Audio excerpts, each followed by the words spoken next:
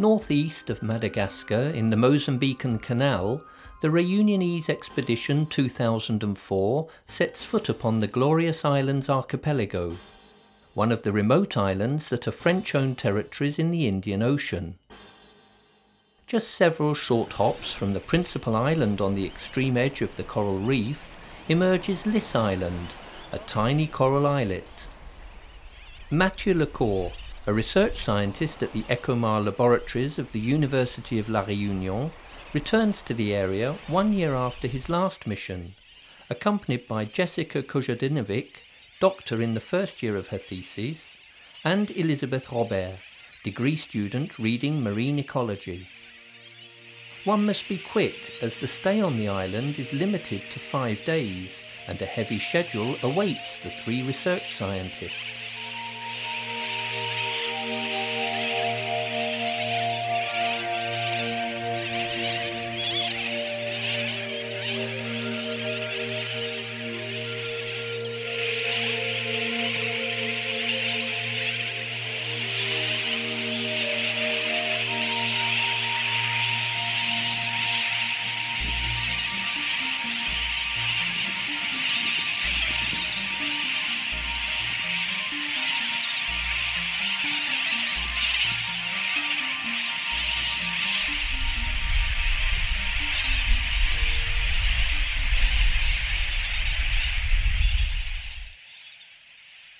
Early morning on Lys, and the activity has been in full swing for a long time now. Matthieu starts his day by observing the larger of the 2 colonies of birds. The island of Lys is a tiny isle measuring 11 hectares and lies 10 kilometres off the north coast of Glorieuses. It provides shelter for 2 colonies of sooty terns. This huge colony here numbers around 200,000 couples. It is perched on a rather homogeneous substratum of very compressed guano. In a short while we shall see a small colony numbering 60,000 couples, which is on a much rockier substratum and is also much more exposed to the wind. There is, however, another species of terns which is nested there, known as brown noddies. The attraction of the islands, such as the Isle of Lys, is that they are protected sites. That is, that there is no form of commercial or any other activity and no poaching. These sites are really quite remarkable for the preservation of a colony of seabirds like this one. The fuligineuse tern are the most common species of seabird to be found in the intertropical zone. They are, throughout the whole of the Western Indian Ocean, more than 6 million pairs.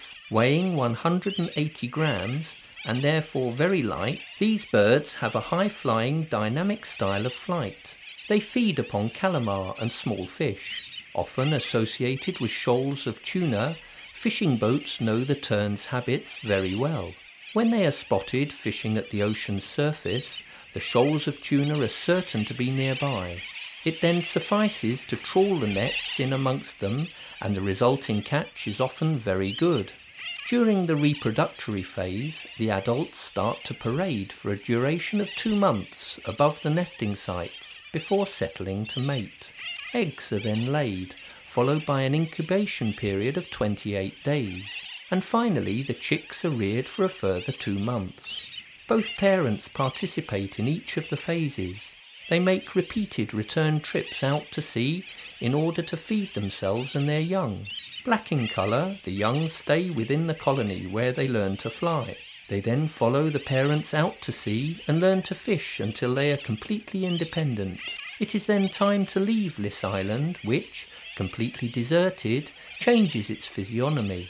The reproduction cycle begins again in 5 to 6 months' time.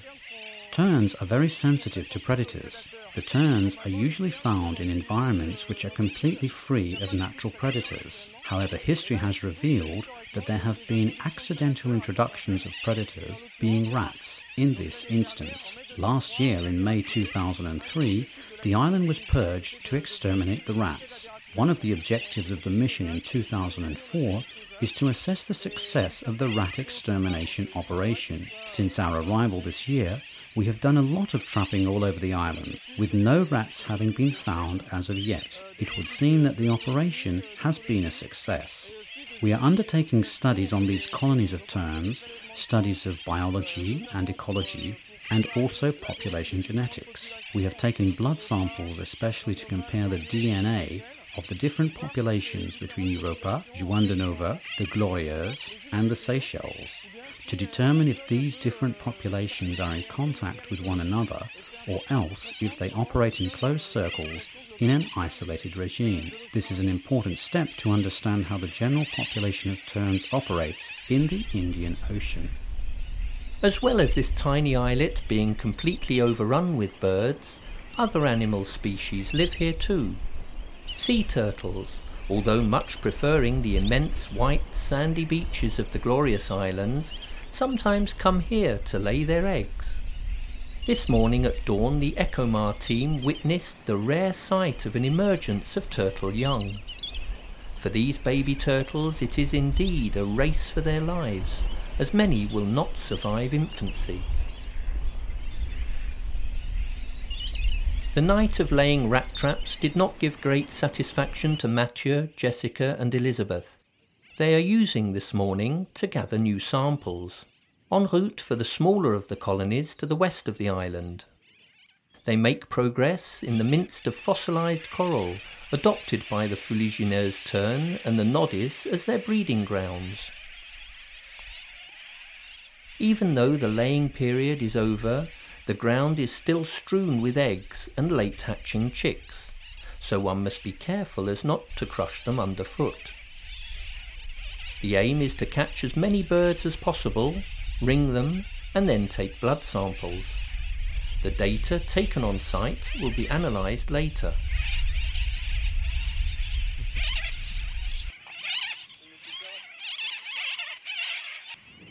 I'm just going to take a measurement here. Okay, so it's the NB. I don't know how far you've got.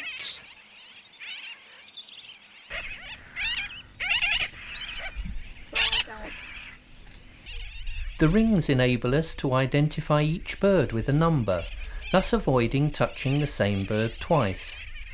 To estimate its age, we measure its wing and its beak. Then it is placed in a small bag and weighed. This way we can estimate its body condition, which indicates the activity of its parents in finding food, and, therefore, indirectly the quantity of food in the sea. The seabirds are, therefore, excellent bioindicators for the tropical ocean environment. That one is an adult tern. We're going to put a band on it as well for the same reason as for the young ones. We're going to measure it as well, its wings, beak, weight and tarsus. This time we're doing it to compare adult birds from different populations in the Indian Ocean and see if these populations keep themselves to themselves and away from one another. It's an important step to see how this species actually operates in the Indian Ocean. We're also going to take a blood sample. This will be used for genetical analyses and then to find the right dose of chemical tracing elements in the environment, which are stable isotopes and heavy metals. We're going to take some feathers off its stomach and feathers from its remix, because the chemical tracing elements, being the isotopes and the heavy metals, become ingrained in their feathers during their growth. They also provide us with clues as to the environment where the bird was found when it molted and when it grew its feathers. L'oiseau, au moment où il a mué, où il a fabriqué ces plumes-là. Molting occurs in a very progressive way. It is probable that the stomach feathers and those of the wing are conceived at different moments, and therefore in different ocean environments. These very mobile birds fly over vast zones, stretching from Australia to Lys Island in the Western Indian Ocean. The samples of blood and feather taken from the adults enables us to obtain isotopic data. A transversal analysis of these measurements taken from several species of large predatory birds, such as the fuligineuse, will enable us to structure the whole food chain from the Mozambique Canal to better understand the functioning of this whole ocean zone.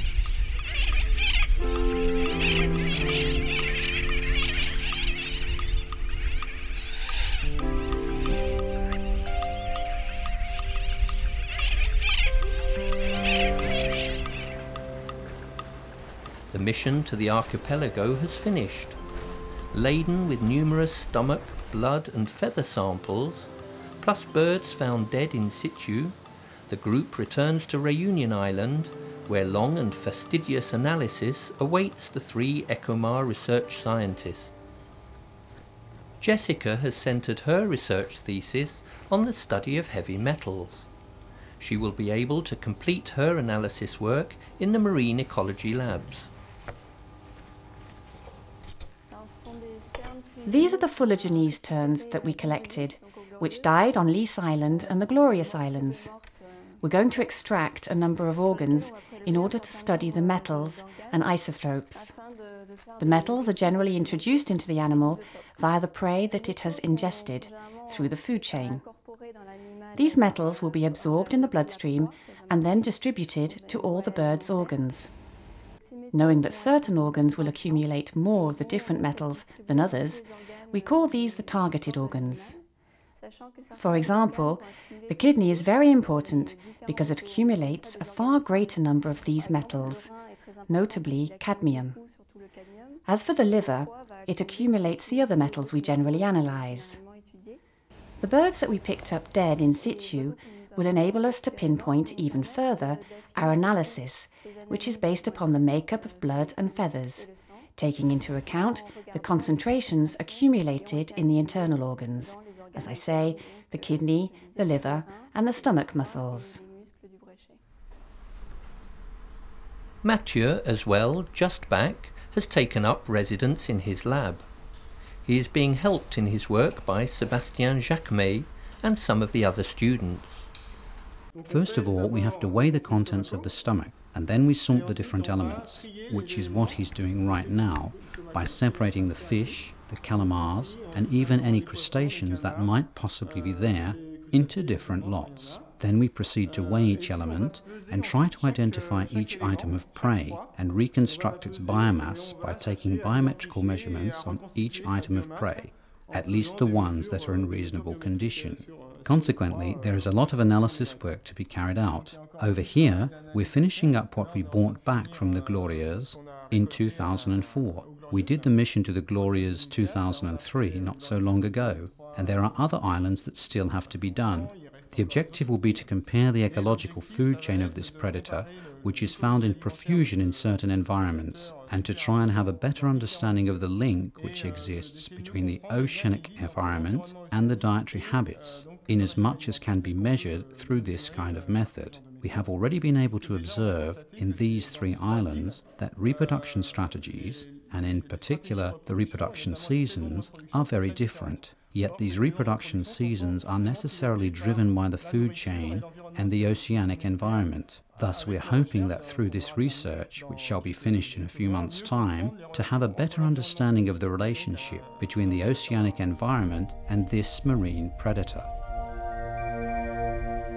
Lys Island finds once more its daily routine. The remote islands of the Indian Ocean must remain sanctuaries to wildlife. The rare, privileged research scientists such as Matthieu to be authorised to visit these sites in order to study their evolution permits one to foresee, to measure and to react against the consequences, often disastrous, of human activity.